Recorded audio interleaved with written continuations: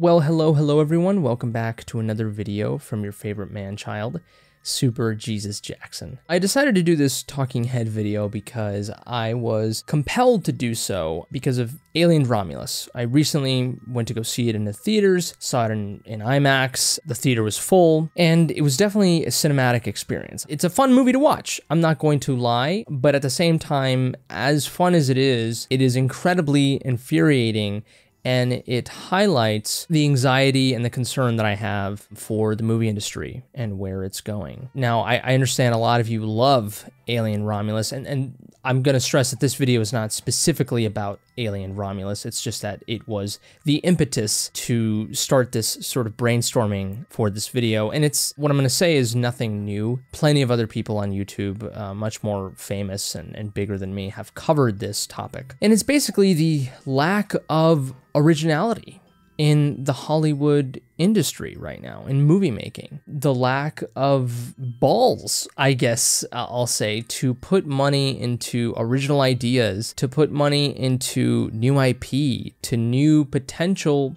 not always, but could be franchises. It's Hollywood's insistence on reaching back to the past and extracting that and putting it in modern movies, putting it in franchises, and just extending franchises, that is. That's what Hollywood is doing a lot of.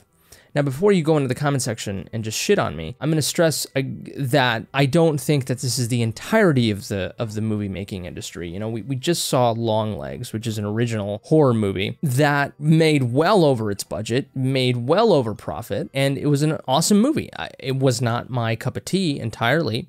I appreciated the film, but you know, it's at least an original film that a lot of people liked. And again, in the horror realm as well. There was a movie, I think last year, called Talk to Me, that did very well. A24, Neon, you know, these are movie production studios that are just putting out incredibly original ideas for films. And they're making decent money, I think, right? We know of Poor Things, of course, the Yorgos Lanthimos, Emma Stone, Willem Dafoe film, and their other venture, Kinds of Kindness, didn't do so well, but it was another original film. But, you know, Poor Things did incredibly well, at least in the Academy Awards area. I'm not sure about the box office, but I think it made a decent profit, I think. And, you know, other things as well, you know, I don't know, Civil War, Alex Garland, I mean, it didn't necessarily break any box office records, but, you know, it came out, it did something, you know, it wasn't a complete bomb. And then we have, of course, George Miller with, you know, Furiosa, a Mad Max saga or whatever,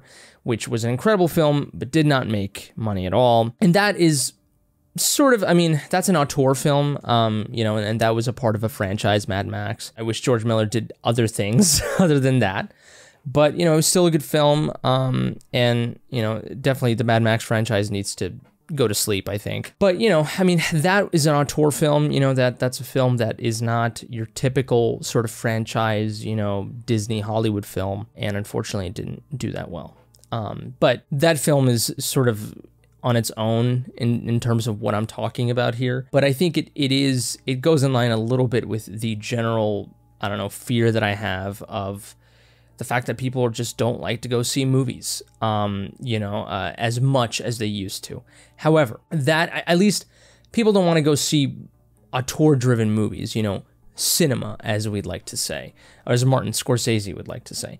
But, you know, that doesn't, the thing about it is I don't want to put myself into a corner here because, you know, I don't want to be put in this basket of a bunch of commentators on YouTube that are saying, and social media people, that are saying, you know, cinema is dying and, you know, people don't like to go to the theaters at all anymore and that there's no original movies at all.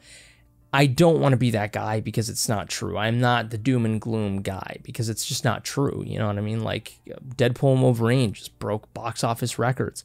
Inside Out 2. But again, you know, those are franchise films, and those are, you know, character-driven, IP-driven films. You know what I mean? And, you know, I mean, Pixar's Pixar, but, you know, Inside Out was a huge success, and then Inside Out 2, you know, is a sequel to that. So it's going to do really well. And a lot of Pixar's other original films, like Turning Red or Elemental, didn't do that well. Elemental did end up doing okay, did pretty well. But, you know, I mean, it's not Inside Out big, you know what I mean? And it's a shame. It's a real shame, but cinema in the box office and you know, and going to the movies is not necessarily dying. I don't think it's going to go anywhere yet.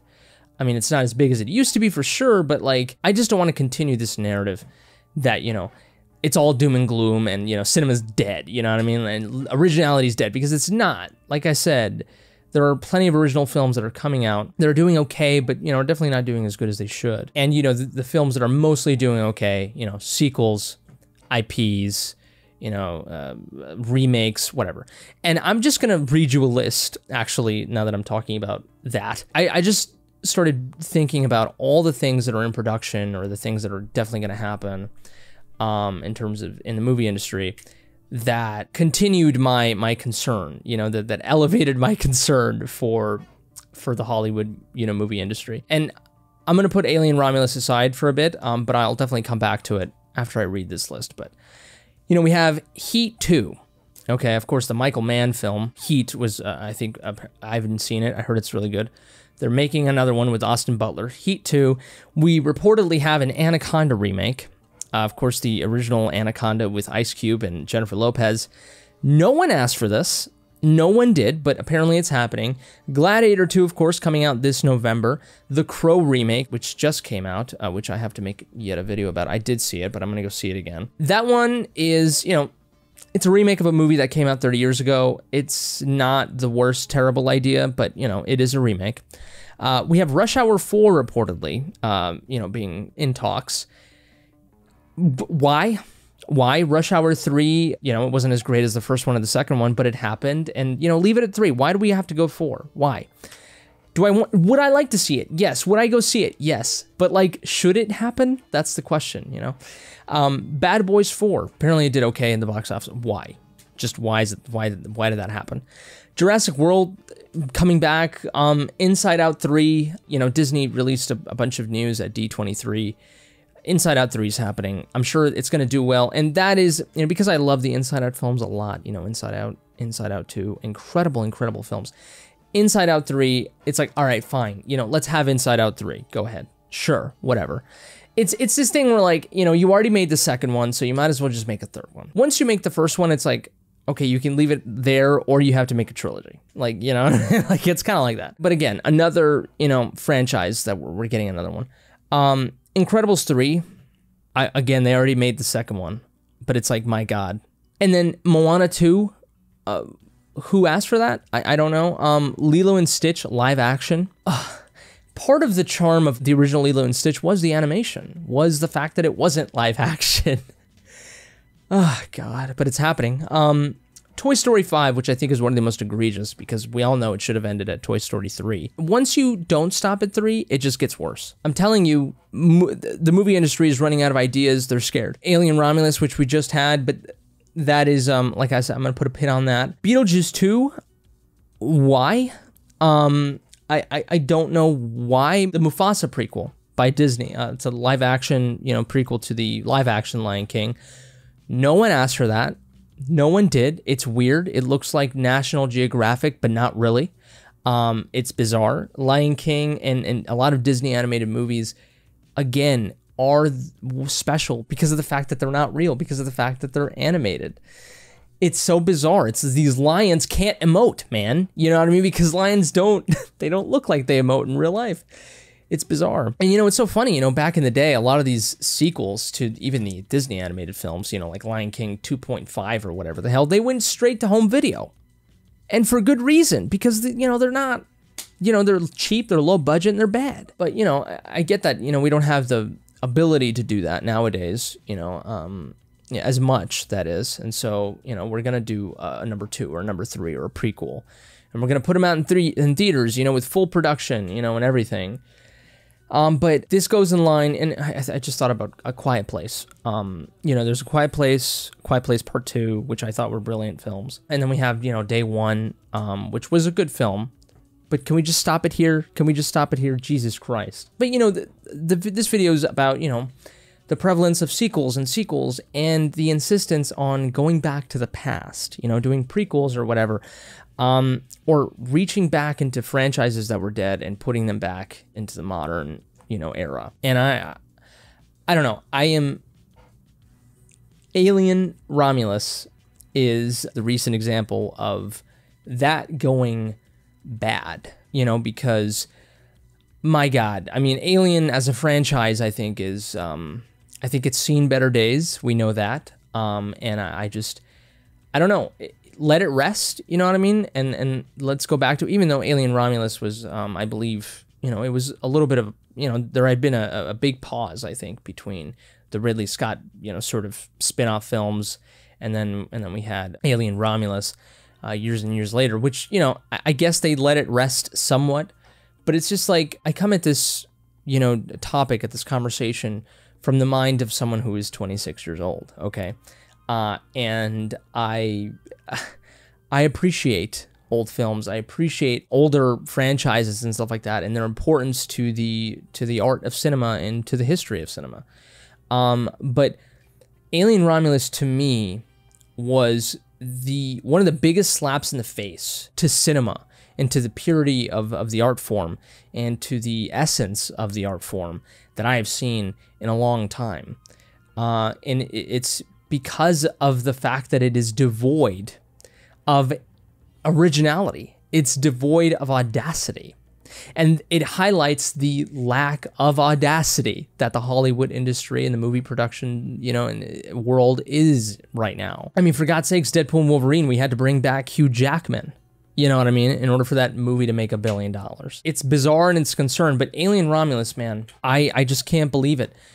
Reference after reference after reference, you know, of previous Alien films, and it is such a copy of Aliens. And it was so disgusting to see the movie, you know, straight rip, you know, some of the dialogue from Aliens, and people just cheering. And it's like, are these people who are cheering just a bunch of, you know, older folks who just want to see their favorite movies again? You know, which is fine, I guess, but like, don't you want new stuff? Like, don't you want new ideas? And especially for the modern, you know, audience, you know, the 26-year-old moviegoers who don't have a nostalgia to Alien. Why the hell would you just want to repurpose Aliens, you know, and then other previous Alien films, and then put it out as a new film, and then expect us to love it? It's bizarre. It's like, we don't have that attachment. That's number one. And number two, you know, we want something new. You know what I mean? Like, we don't care. You know, we don't have that attachment to the past. So we want something new, you know, and you can take inspiration, you know, of course. But my God, it just felt, it had nothing original to it. Nothing at all. It was awful. And, you know, and this is someone who had recently watched Aliens. You know, I watched Aliens before Alien Romulus. And I was just like, oh my God, this is pathetic. You know, not only is Aliens a better film, that's the thing too, is it's like, at least make a better film then if you're going to copy it. And it didn't. You know, it had some interesting ideas here and there, but it totally didn't. And it is just a slap in the face to creativity. I don't know how you can be a creator and create something that is so similar to something else that has come before. It's disgusting. It's offensive. And I know Fede Alvarez is a talented filmmaker, and I know that maybe it was a studio. Maybe that's what it was. And it is just disgusting that film came out. It truly is. I'm appalled. I'm offended. And it's just, I cannot believe it. And so it really reinforced and it motivated me to think about, you know, where cinema is and where it potentially might be going, where it already is going. And it's just such a goddamn shame, you know. Gladiator 2, like I said, is happening. I'm a fan of Ridley Scott. I'm a fan of the original Gladiator. I can't, but it's like, why? Why are we going back? Why are we doing this? You know, Gladiator was so powerful, you know, on its own. Why do we have to make a sequel? I don't understand why. And it's because Hollywood is so afraid to be original. And I understand it, because there's millions and millions of dollars on the line, and you do not want to waste that. You want to invest, you know, investors want to put their money into ideas, and production studios want to put their money into ideas that will make them money. You know, will make them a huge profit. I understand. That's why a movie like Deadpool and Wolverine, which to their credit, they built up to it for sure in the previous Deadpool films. I mean, they were teasing the hell out of a collaboration between Wolverine and Deadpool. So I get it. It's beautiful, and that's why, you know, I guess it sort of worked, right? But like, that movie would not have made $1 billion had it not been for Hugh Jackman coming back as Wolverine when he was supposed to be dead. You know, Logan was the send-off to Wolverine, to Hugh Jackman's Wolverine, and we just had to bring him back, right? And then even Deadpool makes a joke in the movie, but like, fucking, you know, Hugh Jackman, like, you're gonna be playing this character for 96 years or whatever. And, you know, that movie, again, you know, it had cameo porn, as some people call it. You know, and then this goes into the whole, you know, sort of multiverse thing. Obviously, Marvel and Disney have a love and just an incessant desire to have multiverse everything, you know? And even Sony, you know, with their Spider-Man franchise without Spider-Man, you know, when you think of Kraven the Hunter, Venom, Morbius, their insistence to make these movies franchises and to have them connect to each other, you know, and they ended up falling on their face with it, you know? And it's just, my God. And I know that when it works and it's good, you know, I understand that, you know, when you think of like even a movie like Everything Everywhere All at Once, which was an original film, but it had that multiverse influence, you know what I mean? That Infinity War influence, which was interesting. And that one panned out pretty well. You know, I enjoyed that film. It can have some positive effect, you know, here and there, but Jesus Christ, like, it's just, it's so frustrating as a young person, you know?